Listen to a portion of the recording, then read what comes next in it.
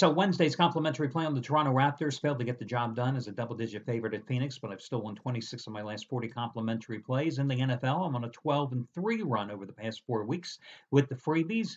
I'm going to give you some observations for the total for tonight's game between the Broncos and the Colts and an official free play on the college basketball game between Southern Cal and Santa Clara. You know, I like to have a lot of fun here with the video reports, but just a personal reflection here. Earlier today, I happened to be on the phone with one of the handicappers here at the site, a longtime friend, Chris Jordan, and he made mention of the fact that a handicapper that was here at the sites probably 13, 14 years ago had passed away back in May, and I was not aware of it.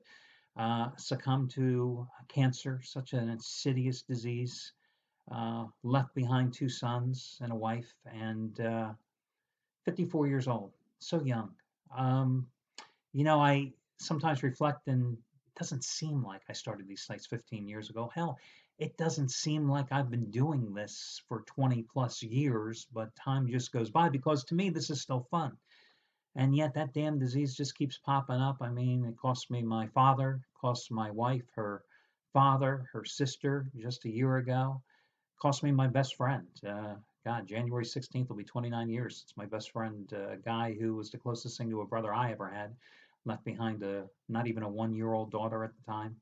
And the guy who really, he and his wife responsible for making me stay in this business and giving me my biggest break and getting me to move to Atlanta to take over become a editor of a then gambling magazine that was being created, which eventually led me into the 900 telephone business, which I eventually transitioned many years later into this internet business.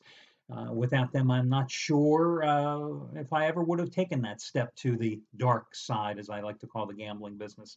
I'm sure that I would have continued my pursuit of a radio TV career because that's the path I'd taken the previous 8 years working in television and as a sports writer. So, boy, it just, you know, I got to tell you, it really shook me today when I heard that. It just, it was somebody I had not thought of in a number of years, and it just, what can I tell you? It just really shook me. I had nobody else to share that with, guys. So you're the closest thing to anybody here. The house is empty. Nobody else is around. Nobody else to talk to. So you're my friends. What can I tell you?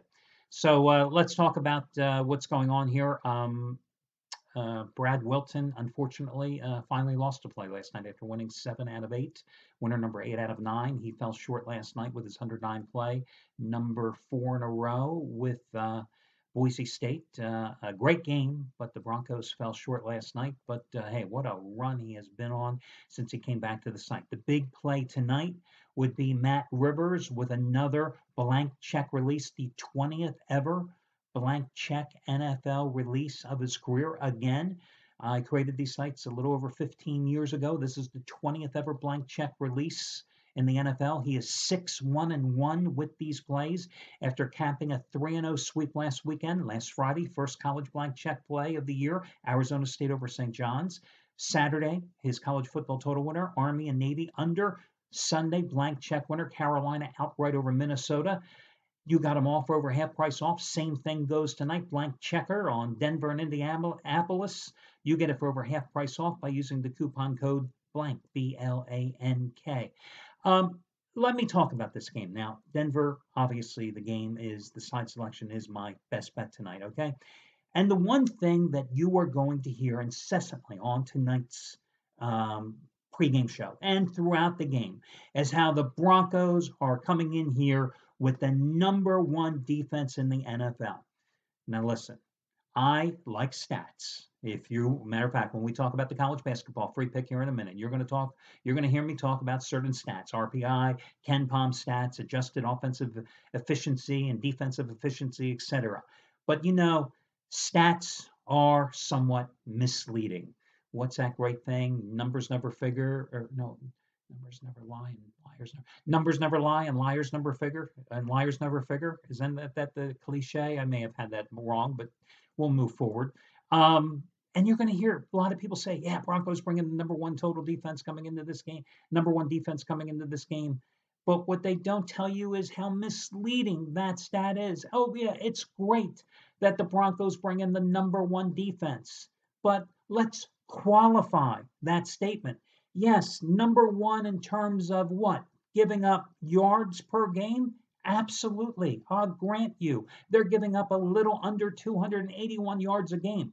But is that the number you see on the scoreboard that determines whether or not you're going to win or lose the game? Is that the number that counts? Absolutely not. The number that counts is this. The Denver Broncos have the #24 scoring defense. So the fact that they have the #1 total defense, the fact that they have the #2 pass defense, and the fact that they have, oh God, let me just look it up real quick here. What's their run defense? Ranked #4 in the NFL in terms of stopping the run. These are all inconsequential. The only number that you should really be concerned with tonight is that they have the #24 scoring defense. They ain't mentioning that on ESPN in the pregame show. They aren't mentioning that probably during the broadcast tonight. They probably aren't. But the fact is this.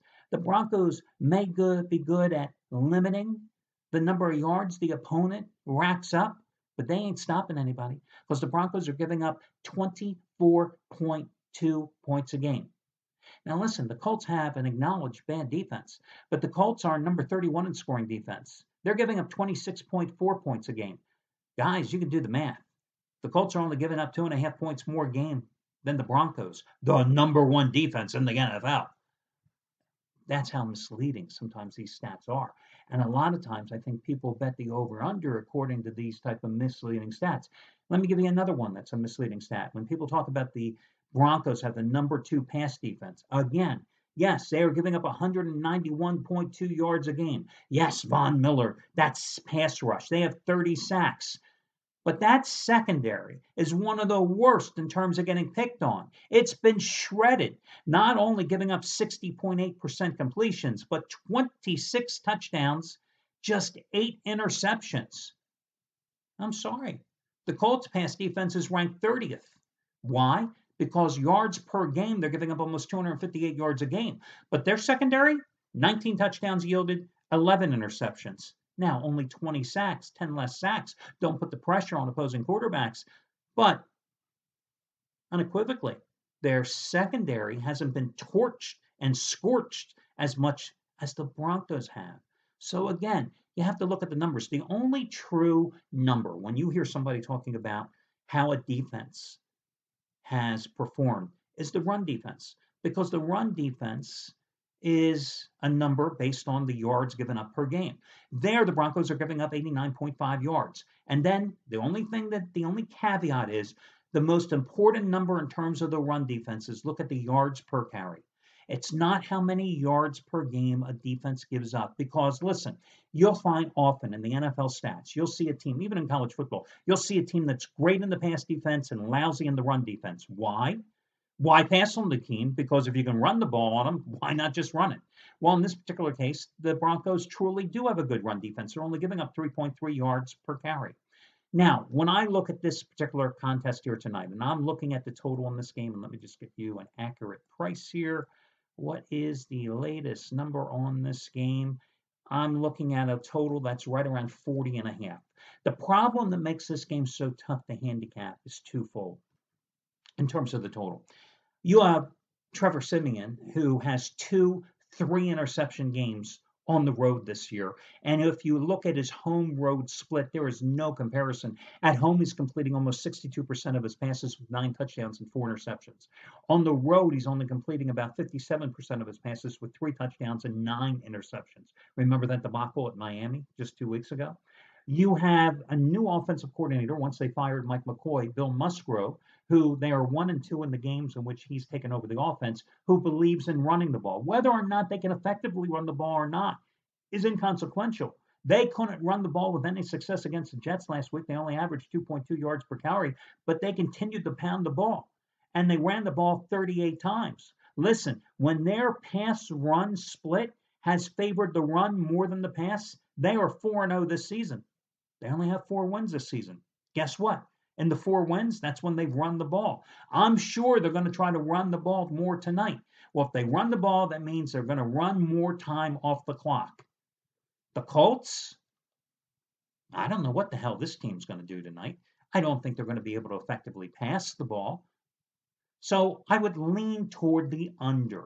I don't see this being a high-scoring game. So if you forced me to bet the game in terms of the total, based on all those stats I just gave you, despite the fact the Broncos give up a lot of points, I would lean toward the under. But again, the official complimentary play, I would go with Southern Cal minus the 15 points at home tonight against Santa Clara. And I know Southern Cal has certainly struggled. Look at what happened last Friday night at the Staples Center against Oklahoma. It was a game that they lost 85-83. It was a deceiving final score because they rallied from an 18-point second half deficit, despite 17 turnovers, to make a game of it right at the end of the buzzer. Now, they lost their prior game to SMU by 17 points, a game in which they also committed 17 turnovers. The game before that, they lost to Texas A&M by 16 points, a game which they couldn't hit the broad side of the barn. They shot only 28%. Now, they had started 4-0 and they were a top 10 team, but they played a bunch of cupcakes. Fullerton State and North Dakota State, Vanderbilt, a bad Vanderbilt team, Lehigh. Now, Santa Clara is coming off an 87-84 home loss to Portland State, a game in which they were up by 10 points at halftime. They had won their previous 2 games against Arkansas, Pine Bluff, and Northern Arizona after a 1-5 start. They have failed to cover 6 of their last 7 games. The numbers that you have to be concerned with here, RPI, strength of schedule. USC is ranked 52nd in the latest RPI releases. Santa Clara, the Broncos, 345 among 351 Division I teams. This is the Broncos' first true road game, and they failed on neutral courts going 0-2 as well.